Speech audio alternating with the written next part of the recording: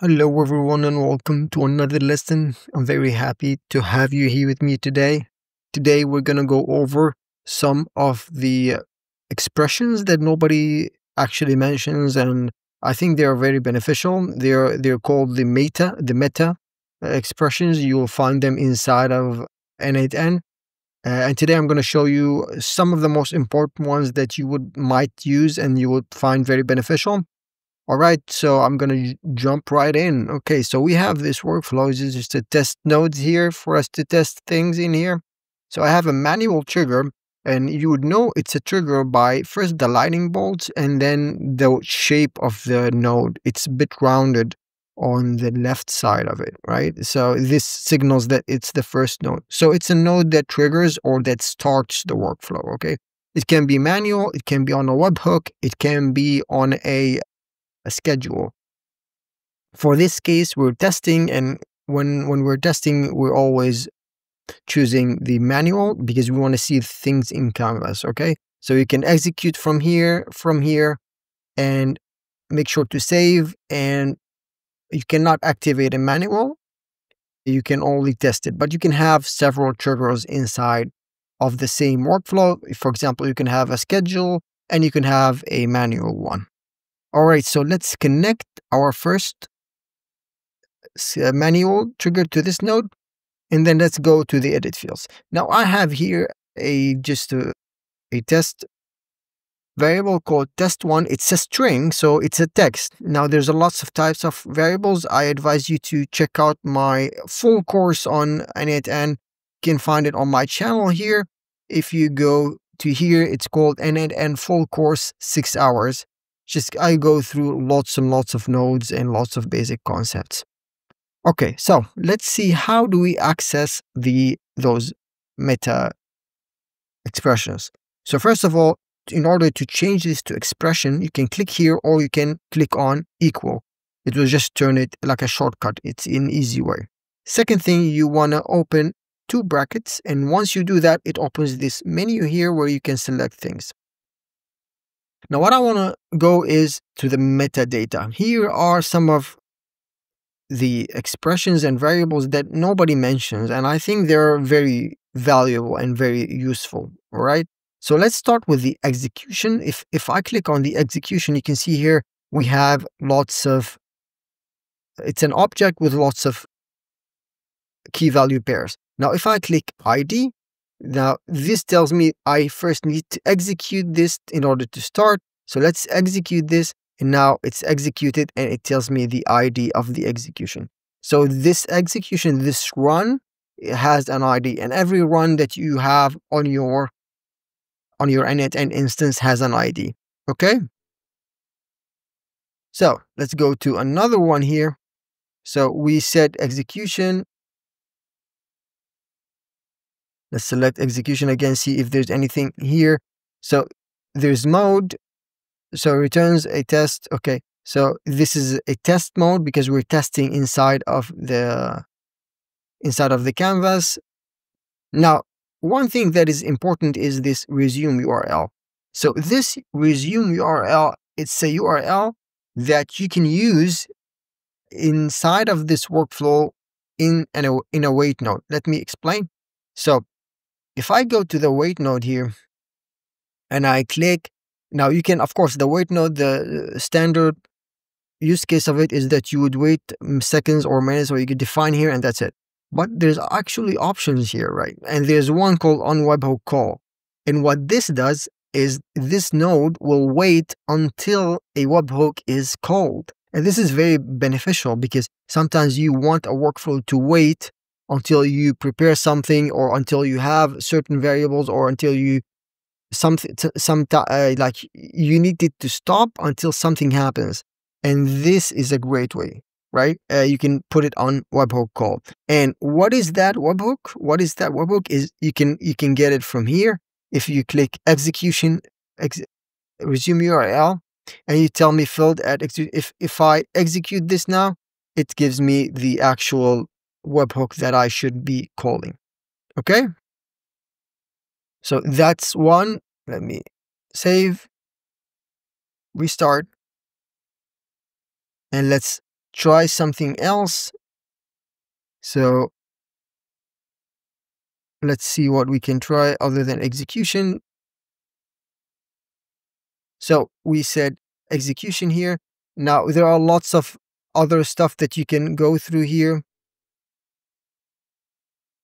Input, we already know it's the input from the older data. What is getting inputted in here. Parameters, we already know. Previous node, this gives you information about the previous node. So if I click here, because it didn't run yet, let's run it. So now if I have previous node, if I click, now you can see it's an object. Now the previous node, we can get the name of the previous node, which is, it's called, when clicking execute workflow, we can have the run index and the output index up. So lots of information about the previous nodes in case we want to know more information about it. So what else?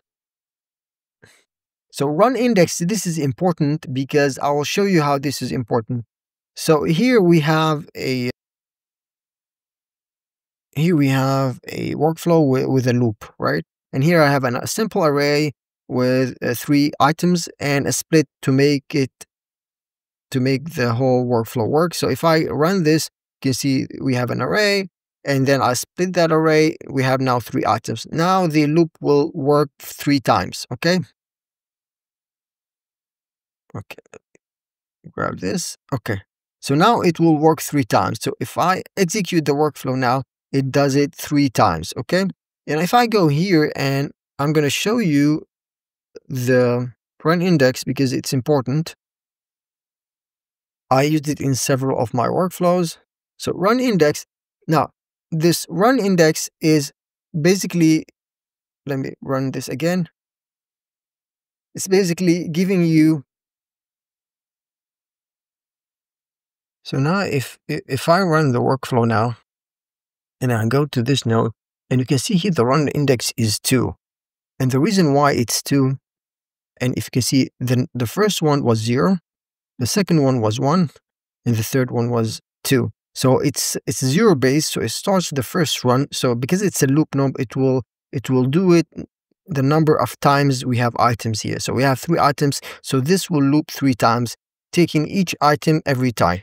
All right. So it took the first item first, it ran it, and the second item and the third item.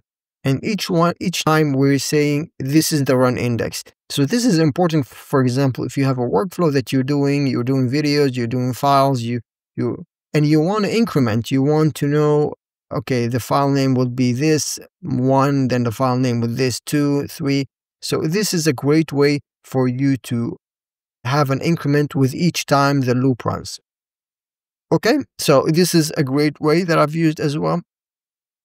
Let's go back here, see if we need to do anything else. I think we need to cover workflow is important as well. So workflow here, as you can see, gives us lots of information about the workflow that we are here.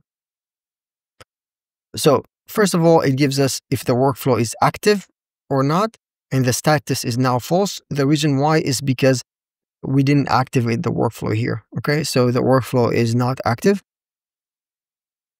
The second one is the ID, and that is available inside of the URL as well here. So it gives us the ID of the workflow. And then the last, it gives us the name of the workflow. All right. So this is the name of the workflow that you set in here. The name of the workflow. Okay. So these are the workflow variables that you can access within your automation. All right. So I think these are the most important ones that I wanted to go over. Some of the ones that we already know, but I think there's also this today. It's the same thing that you would get from the now if you use now as well, but now gives you the time as well, right? Gives you also the time exactly now, and this gives you only today's date. Okay. Lots of other ones as well. Node version is the version of the node that you're currently using, and now the edit field nodes has the version of 3.4. I don't know how that could be useful, but I never used it before. So this variable these are the variables that you create inside of n8n. if you go here, this section here, variables, you can create variables and you can access them from within the workflow or any other workflow that you have. There's also you can also add a community node called the global constant. I have a video about that as well, in case you don't have the variable, because this is only for pro members of n8n. Okay, so, and then yeah, we went over the most important ones. All right, so I hope this was beneficial to you guys. Some of these I use, especially the run index I use, the workflow I use, the previous node is very beneficial. So these are like hidden metadata variables and expressions that you can use that will ultimately be useful inside of your workflows. You don't know when they could be really beneficial, and for you to know that they exist and for you to utilize them in your next workflows that you will do, I think it will add that bit of edge for you, that bit of utility for you, that you become multifaceted in terms of the things that you can use in your workflows and automations. All right, I hope you guys enjoyed this lesson. If you did, please give it a like, subscribe for more, and I'll see you in the next video.